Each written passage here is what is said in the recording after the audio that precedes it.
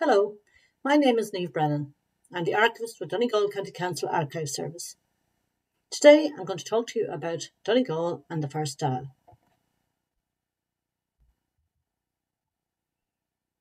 After the 1916 Rising and the execution of many of the Rising's leaders, Sinn Féin and the Volunteers' popularity grew in Ireland.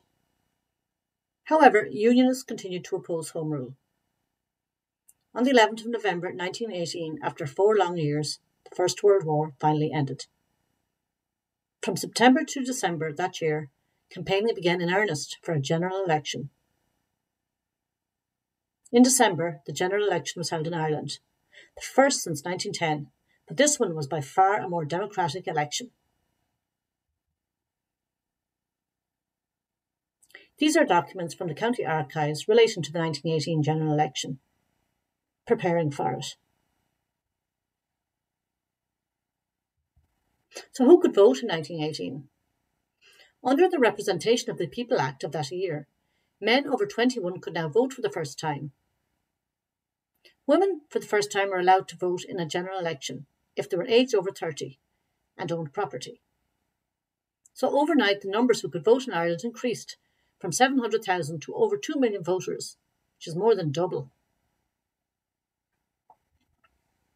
This is a document from the archives, a booklet explaining who was entitled to vote now in 1918. It's entitled The New Franchises and the New Registration and Electoral Methods. This is a page within that document. It outlines who could vote in parliamentary elections, in local government elections, and which women could vote. This is a document relating to the 1918 election about polling stations, listing some of the polling stations that people are allowed to vote in. Do you know which polling station your parents vote in? This is a large poster relating to the 1918 general election and where people should vote. These documents are all held in the county archives.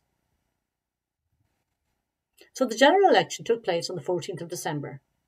It was an overwhelming victory for Sinn Féin, who won 73 seats, and the Unionists in the northeast of the country also did well at 26, whereas the Old Irish Parliamentary Party, who had been so popular until recent years, the Home Rule Party, only won 6. 4 seats were won in Donegal: Joseph Sweeney, Peter Ward, Joseph O'Doherty and Edward Kelly. Sinn Féin decided to set up a separate parliament in Ireland. The election was also notable for the first woman ever to be elected to a British Parliament, and this was Countess Markievicz. So who were the 4 men from County Donegal who won seats in the 1918 general election? What do we know about them? Well, there was Edward Joseph Kelly, and he was born in Ballyshannon in 1883. He was first elected as a Member of Parliament, or MP, in 1910 for East Donegal. In 1918, he won again for the Irish Parliamentary Party, or Home Rule Party, and he obtained 7,500 votes. He decided to stay as an MP at the British House of Commons and continue to represent Ireland from there. He was the only one of the 4 men from Donegal to do that. He retired from politics in 1922 as the new Irish Free State began. Joseph O'Doherty was from a nationalist dairy family.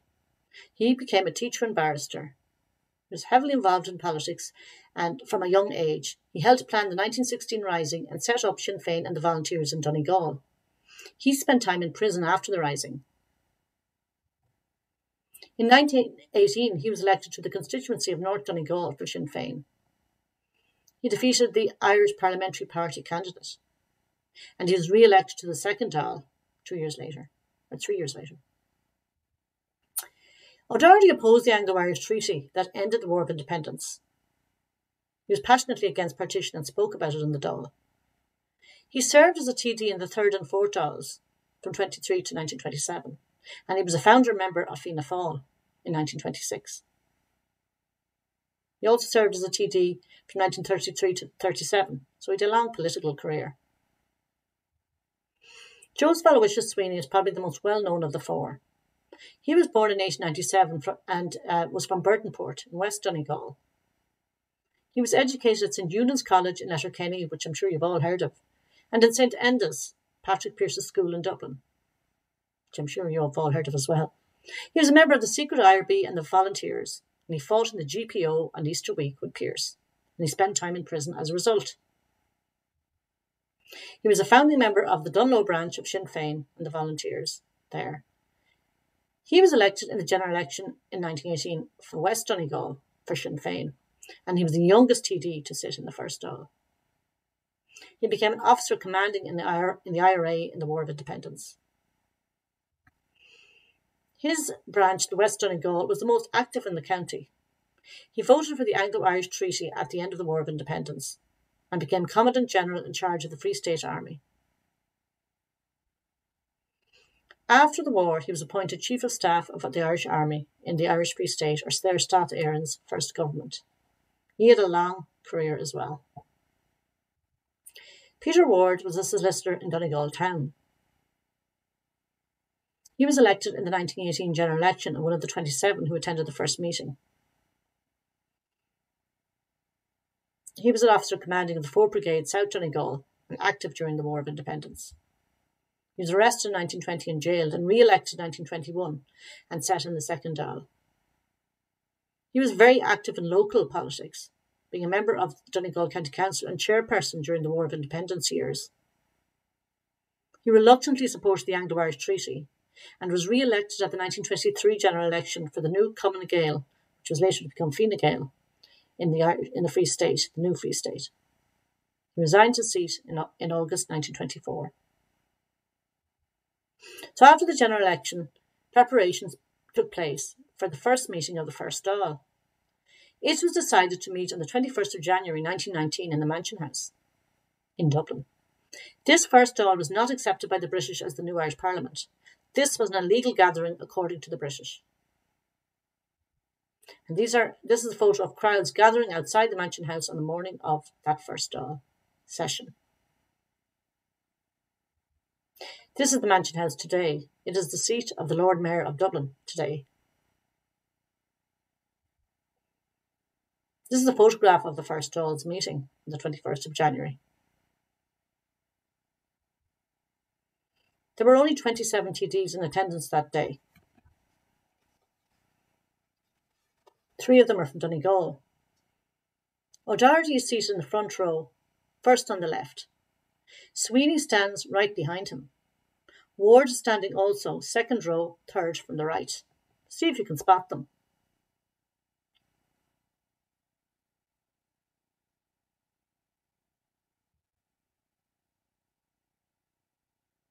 So these 3 Donegal men had decided not to become members of Parliament or MPs in the House of Commons, unlike Edward Kelly. They attended the First Dáil as members of the First Dáil, or County Donegal. Thousands gathered, as we said, that morning outside the Mansion House, and Unionist MPs did not attend. They were listed as being Aslaughter or absent. The First Dáil created a cabinet or government. Conall Brugha became the temporary president because De Valera was in jail in the UK. The first woman to be elected was Countess de Markievicz. She was absent also because she was in prison, in Holloway Prison in the UK. 34 Sinn Féin TDs were absent. They were described as being Féglas a Gallov, imprisoned by foreigners. Michael Collins was absent too. He was in England planning De Valera's escape from jail. The First Dáil issued a Declaration of Independence, ratifying the 1916 proclamation. We ordain that the elected representatives of the Irish people alone have power to make laws binding on the people of Ireland. That's how it started. There was also a message to the free nations of the world, stating that Ireland had proclaimed her national independence and calling upon every free nation to support the Irish Republic by recognising Ireland's national status. There was a democratic programme issued, that the country was to be ruled in accordance with the principles of liberty, equality and justice for all. On the same day, the first shots in the War of Independence took place in Tipperary. 2 policemen were shot. First Dáil did not know this was going to happen, but the War of Independence took off gradually after that. The volunteers started to train even harder. They raided for arms, they disrupted communications, cut wires and rail lines. The Royal Irish Constabulary or police force looked to arrest people, such as the new TD O'Doherty, and they raided people's houses and looked for arms. Sinn Féin held rallies in Donegal as well as across the country, including with Ward and with an escaped prisoner, Sean Milroy. The second meeting of the Dáil took place in April 1919, and De Valera and Collins are both there. You can see Collins there seated at the bottom, with the second on the left, and De Valera is there in the middle. And Arthur Griffith and other famous politicians of the time were able to attend in April, because a lot of them had been released from jail at that stage. But more of them were going back to jail fairly soon. So the War of Independence, during the War of Independence, Sinn Féin set up their own court system called the Dáil courts, which settled many disputes. The Dáil court cases were held and temporary prisons were located. Raids and attack on railway lines, roads, post offices, barracks took place, and the RIC in particular was a target.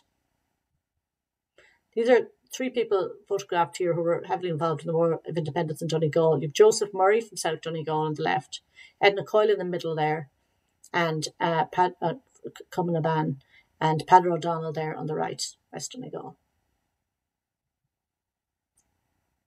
The flying columns of 1920 to 1921, Donegal was divided into the 1st Northern Division and 4 brigades, West, South-West, South-East and North-East.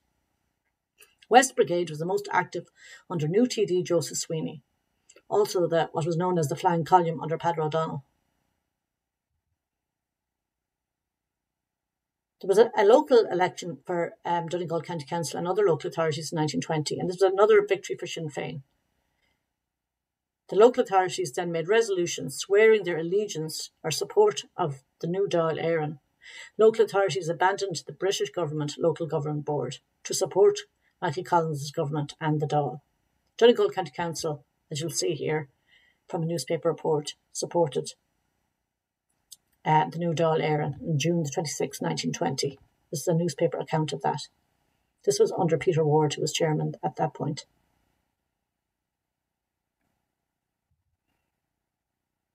This is a bulletin issued during the war by the IRA. Summary 1920 to 1921. War and reprisals increased, and the notorious Black and Tans arrived to wreak further havoc. The Partition Bill, or the Government of Ireland Act, created Northern Ireland in 1921. The Dáil did not recognise partition. War continued till July 1921, and then there was a truce. Another general election was held, and Sinn Féin were again successful. And the Unionists were successful in their election. The Anglo-Irish Treaty was signed by a British and Irish delegation in December 1921. Sweeney and Ward backed or supported the Anglo-Irish Treaty that ended the War of Independence. Many TDs and volunteers opposed it. The country was split. O'Doherty opposed the treaty. But the treaty was approved by the Dáil by a short number of votes, 64 to 57, in January 1922.